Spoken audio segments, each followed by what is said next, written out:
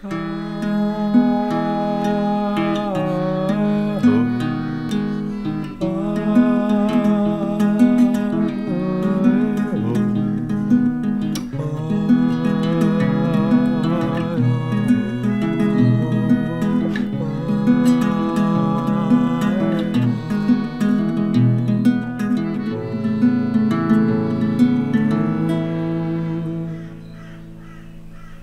hard drive is full of Phoebe Bridgers music and photographs. I have a whole hard drive dedicated to her works and media. It's full of Phoebe Bridgers music. Hard drive is full of videos I've been saving from off the internet.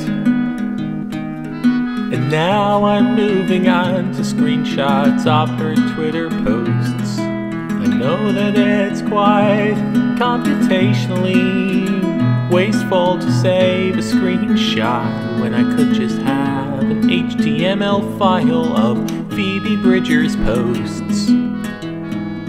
Of Phoebe Bridgers posts, but I like to have a screenshot with a thumbnail